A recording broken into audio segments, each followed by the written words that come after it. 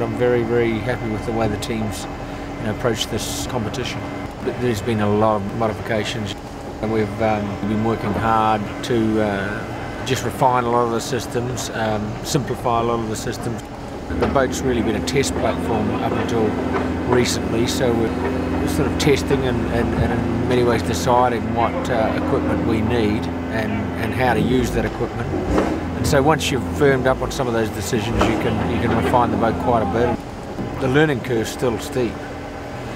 You're going to see more changes on the boat even prior to the end of November. So far so good. Obviously we've now got to execute, we've now got to finish this thing off.